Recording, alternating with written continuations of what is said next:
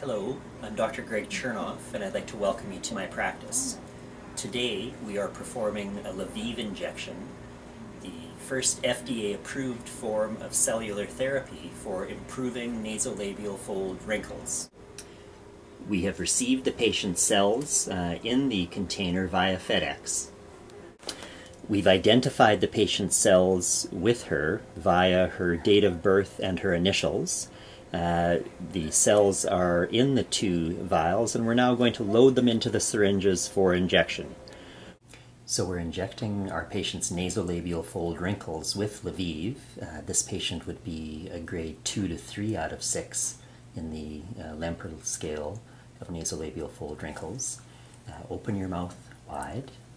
So once again, we start injecting at the base of the wrinkle. We have her open her mouth, and that shows us the line.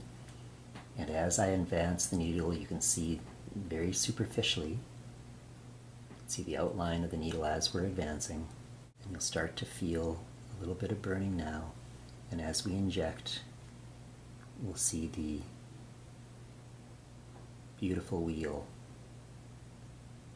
of material as we inject.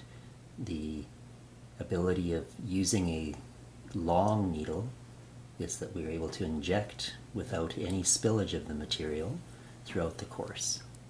And once we're finished injecting, you see very little heme, very little edema, but we are going to hold some pressure until we see no heme coming out of the injection site. This will keep bruising and erythema very low. We've completed injecting our patient's nasolabial fold wrinkles. You see very slight erythema. You see really no heme coming out of the injection sites. The amount of edema is variable for a patient over the next 24 to 48 hours.